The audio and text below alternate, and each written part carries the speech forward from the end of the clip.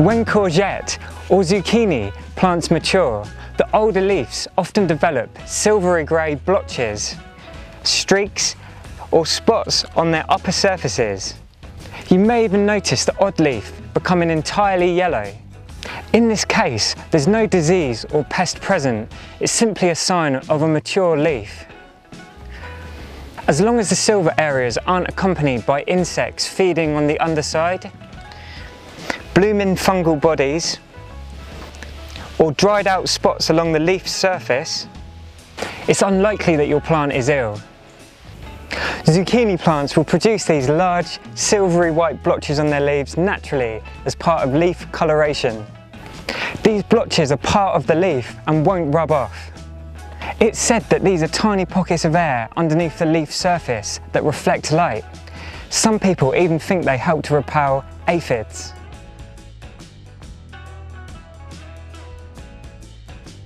An observation we've made are the occasional bright yellow leaves on healthy, vigorous plants. It seems to be a natural trait on yellow fruiting varieties, as we haven't noticed it on our green fruiting plants. And it seems to have no effect on the overall growth or yield of the plant. Powdery mildew fungus can cause the appearance of white coloration on the leaves of your zucchinis. In this case, the white coloration, due to the fruiting structures of the fungus as they produce their spores, will look more like a dusting of flour on the leaf, and you can rub it off with your finger.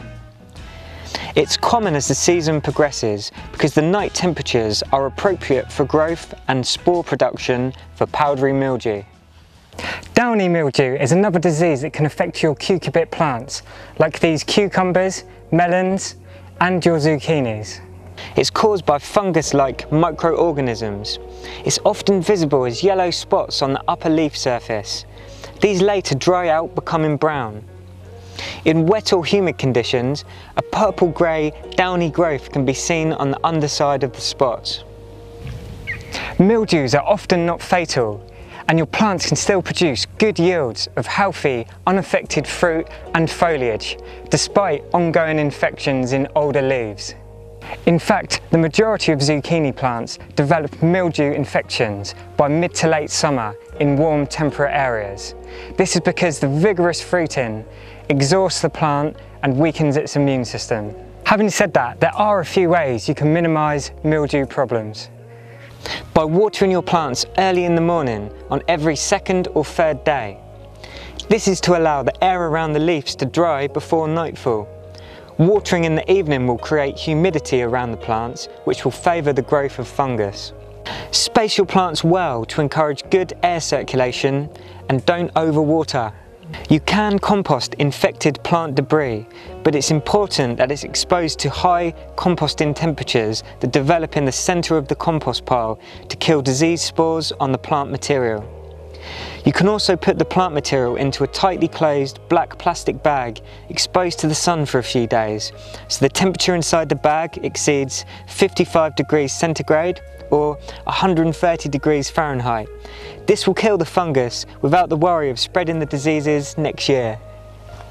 Being no dig and using a wood chip mulch, we never actually water our plants other than when we first plant them. The wood chips retain moisture below, but the top surface dries quickly after rain, saving water and our plants from unnecessary disease problems.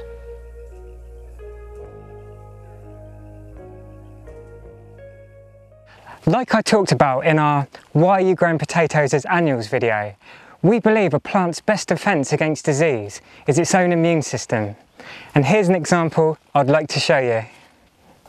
I planted these two zucchinis at exactly the same time.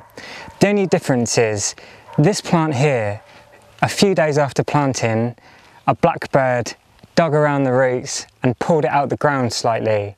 And lucky I found it early and I got it back in, but just that early root disturbance meant the plant never really established a decent root system and has been behind its neighbour here. And as you can see from the two, this plant is ginormous, new foliage is very healthy, yet its neighbour here is absolutely covered in powdery mildew and isn't producing much in the way of fruits. It's got a couple down here, but I've left this as an example of how the immune systems of the plants work. Even though this plant is covered in the powdery mildew and it's rubbing literally on the leaves of its neighbour, this plant still isn't catching it and is still pumping out a crazy amount of fruit. So there's several things we can do now to keep this plant growing healthy and vigorous. One of those is by removing some of the old foliage now that the plant is no longer really putting energy into and is starting to yellow and die off anyway. That's going to help increase airflow around our fruits and the rest of the foliage to help reduce further the chances of us developing any form of mildew disease as the season progresses.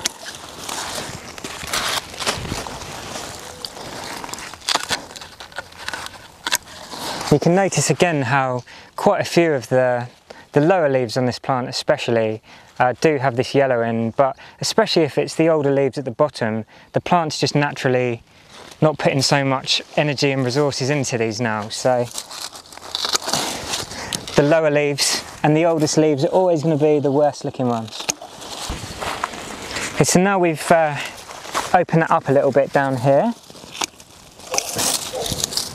we can remove some of these older fruits, which I have left on a little too long actually, but I just wanted to leave them on an extra few days because I knew I'd be making this video.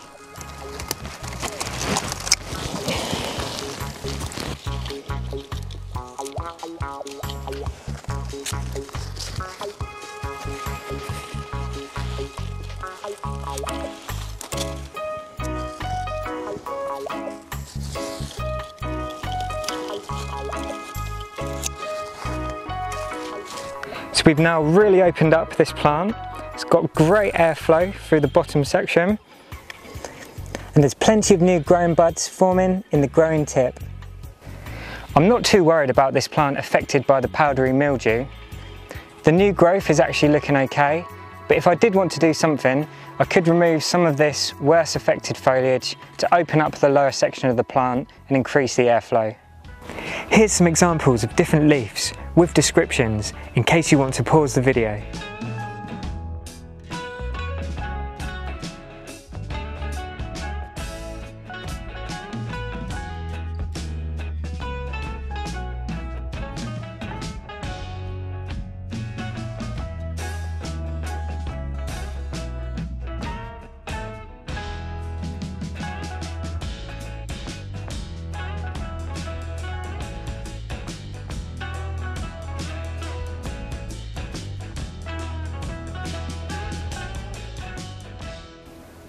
If you've enjoyed this video, please like it and press the subscribe button below and the little bell button next to it.